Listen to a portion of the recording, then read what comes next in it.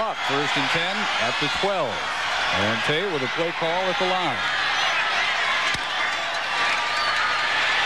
Runs to the right and delivers in the back of the end zone for Woodbury. Touchdown.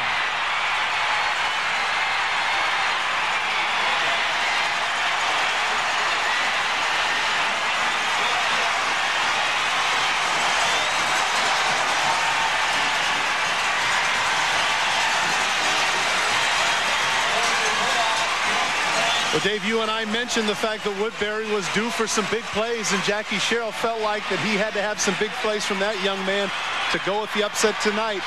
2 big ones back to back. Ryan Hazelwood's extra point kick limps over the crossbar. Take a look at Woodbury here, trying to get away from the rush. Tate throws off the right foot. I'm not exactly sure that's who he's going to, but Woodbury makes the diving catch, uses the big body in pursuit. There's the throw, and Woodbury behind. Really, that's not bad coverage at all on the part of Bryant, but Woodbury makes the play.